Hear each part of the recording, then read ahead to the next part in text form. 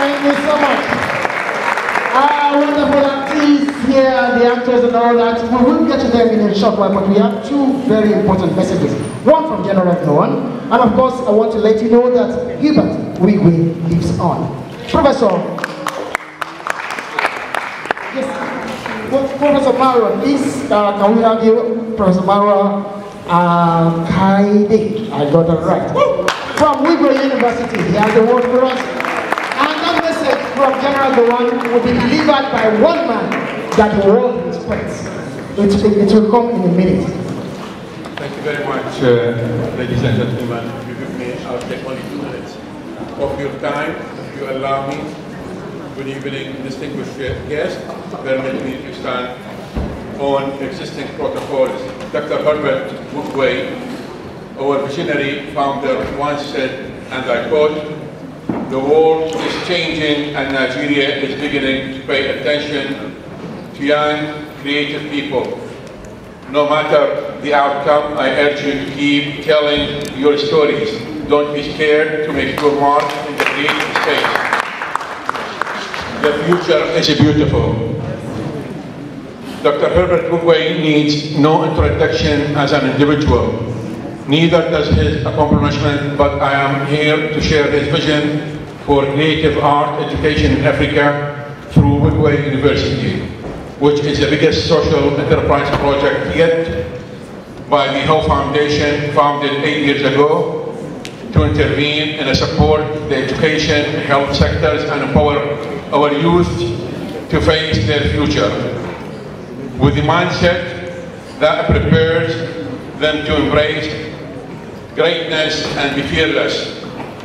The deep thinker has searched for a project that would create nexus between these 3 objectives, and the result is Wigwe University, an environment where quality education, life care, mentorship of young African with birth fearless leaders, entrepreneurship, innovators, and highly skilled graduates. The future of Africa is bright. Thank you very much. Thank you so much, sir. Please, can we put it together for him? Hubert Wigwe lives on. And this message from General GOWON is going to be delivered by none other than the highly respected former Secretary General of the Commonwealth, Chief Emeka Anyoko, His Excellency.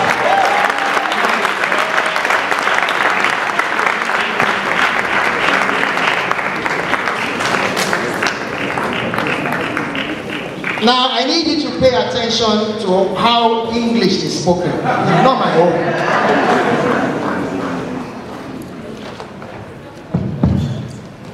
Well, hello, ladies and gentlemen.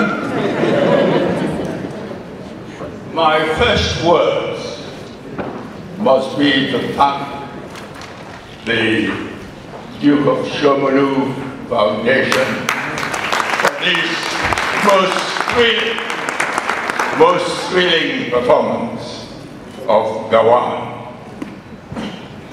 This is an occasion when the subject of the play, General Yakubu GOWON, telephoned me from London, where he is at the moment, to express his great regret that he was not able to be here, and to plead with me, in addition to representing myself, to represent him and give a message to the cast and to the Duke of Shomolu Foundation. I believe that what we've just seen has confirmed the fact that the Duke of Shomolu, who is the mover and the driving force behind what we have seen, his real name, his Christian name, I believe, is Joseph Edgar, but he is better known as the Duke of Shomolu, and I'd like to congratulate the members of the cast, and to say that what I have seen and read about Duke of Shomolu Productions, this is not the first one, but he has become an accomplished producer of stories about our eminent persons in Nigeria. He did produce a play on Aremu, he called it.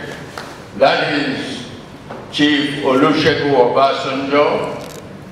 He produced a play on Awo, Chief Obafemi Awolowo.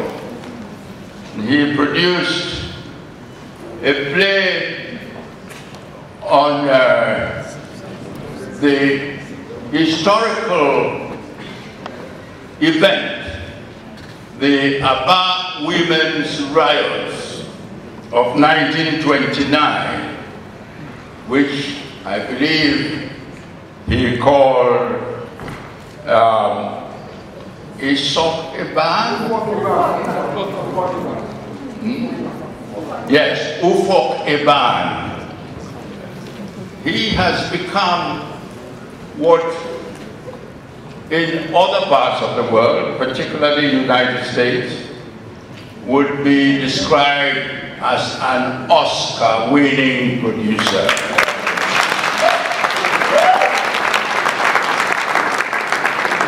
So the Duke of Shomolu has continued to depict the stories of our eminent persons.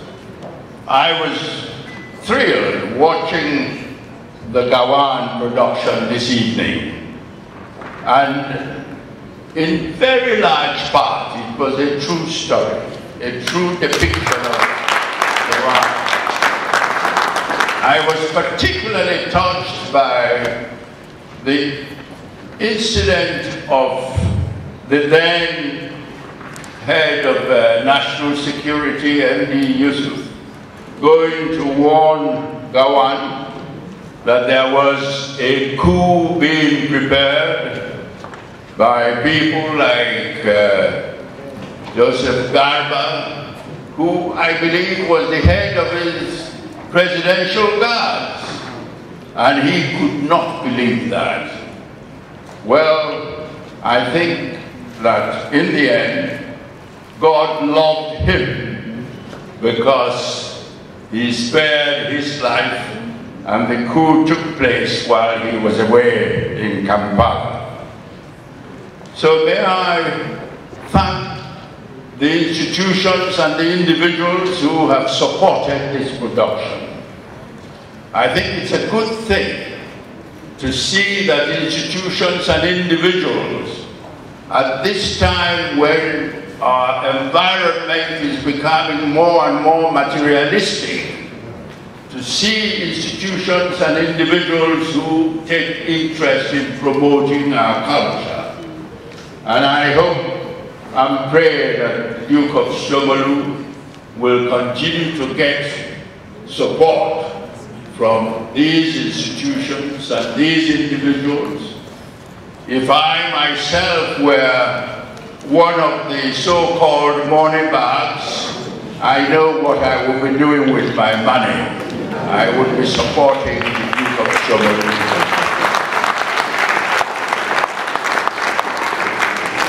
So finally, I want to say again, thank you all to the members of the cast, and in particular, the young lady who's come all the way from London to play the role of Victoria GOWON.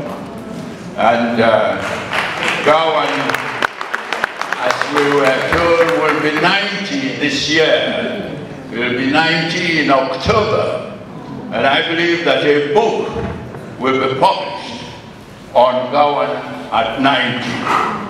I believe so because I've been asked to contribute a chapter to the book, GOWON, and I've done so. I'm particularly glad to welcome GOWON into the non-Nigerian club to which I belong.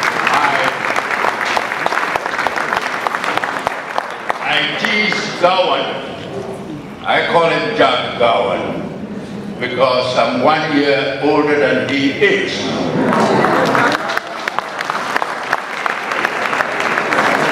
And it will be a great celebration, his 90th birthday. And I wish that this cast would be taken abroad. I know that the Duke of Shomolu is planning to take the very successful production he did on Zinc of Africa. I believe he is planning to take that to the United Kingdom. And I'm discussing with him the possibility of my being there too. So to all of you, I say again, congratulations. Can we give it up for him, Jesus?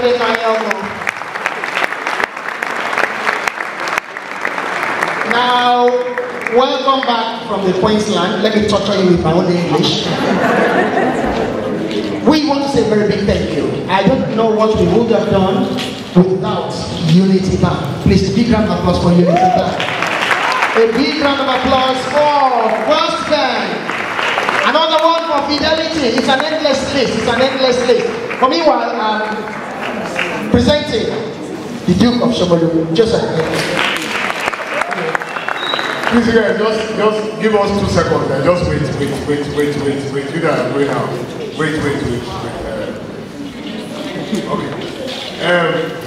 We decided to honor, because we honor historical people, and then some people are more historical than others, so we don't wait, like GOWON, Obasanjo, Anyaku, Shodimu, and but this August standing here, most of you in this hall were not born when what happened to him happened to him. This is Mr. Tunde Thompson. Mr. Tunde Thompson was one of the 2 pressmen that was jailed in 1984 under Degree 4. Now, most of you here do not know the import of that action. We were under a military government by head of state who came back how many years after to be president, you know, and he needed him to reveal his sources for a particular story, and he refused. And then they promulgated a decree and backdated it to catch him.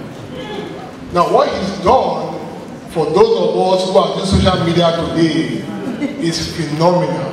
Because if he didn't stand, we may not have the press freedom that we have today.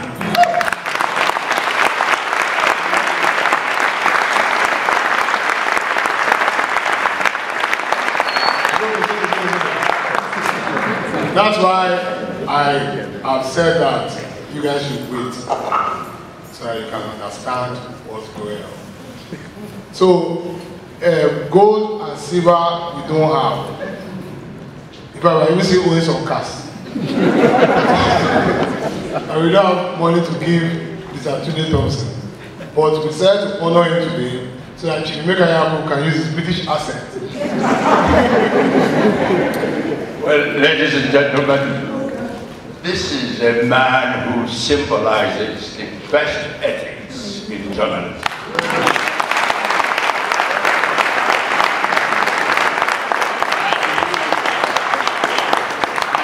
Paid a huge price for it. As Duke of Shomolu told you, a special edict was passed and backdated in order to catch this gentleman. And they caught him and imprisoned him. We are so glad to see you today and to join in acknowledging what you represent, because you represent one of the highest ethics in journalism, which is never reveal your source. So thank you again. And there is a token presentation to you.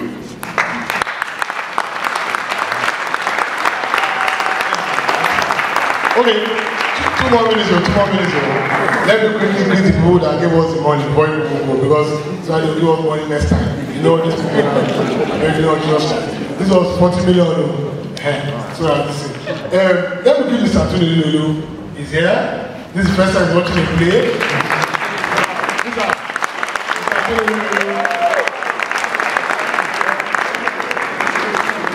I tricked him, I sent him a text, I said please.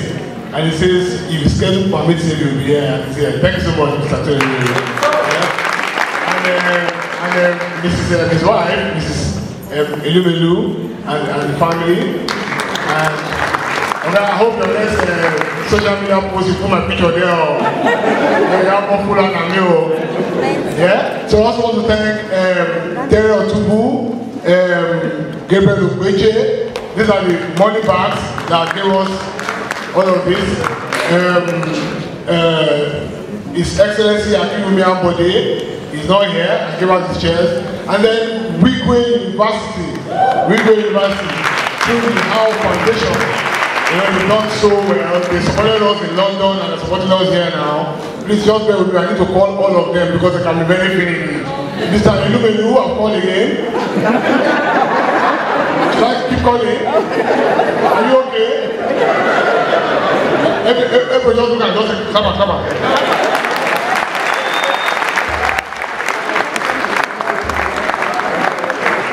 Freeway University, you okay? You happy? Okay. Then Bimbo Ashiru, yeah. Sadi Banifo, Chairman Buson Center, yeah. Terry Otubu, and then we have Unity Bank and all of this. GOWON gave us 44 corporate sponsors. That's the highest ever in Nigerian better history.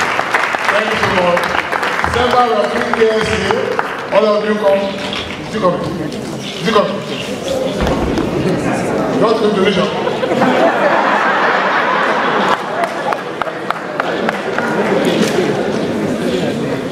Whatever it's going to cost, that name must come out of my mouth. Tony Elumelu and family. Oga, I just called your name. Tony Elumelu. What a brand. Let's give it up for him one more time. Thank you, ladies and gentlemen. Remember, KSA is going to be on stage next December. That's this December. And it's wonderful, I'll tell you. Thank you for coming around.